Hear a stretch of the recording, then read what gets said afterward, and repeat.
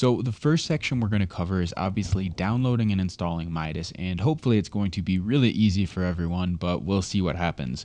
So go to mountmograph.com and you can either click the banner ad or go to the store and click the Midas little drop down guy. So in the future this page might change up a little bit with more information. Right now it's kind of limited, but all you basically have to do is find the try button to download a free 7-day trial. So go ahead and click the try button and pick a download location. Midas works for Windows as well as Mac users, so no worries there. Once you've downloaded the Midas file, you can double click the zip folder or the zip to extract the install folder.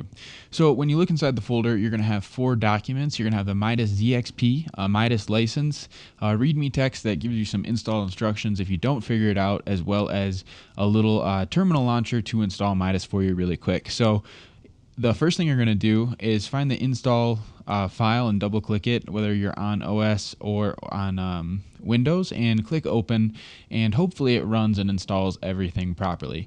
So some users, so as you can see, it installed. So some users might have an error, and if you do, you can go on over to a website called zxpinstaller.com, and this is an Adobe ZXP installer, so you can download it. It's free, and then from there you're going to be able to grab your Midas ZXP file, drop it into the ZXP installer, and you'll be good to go.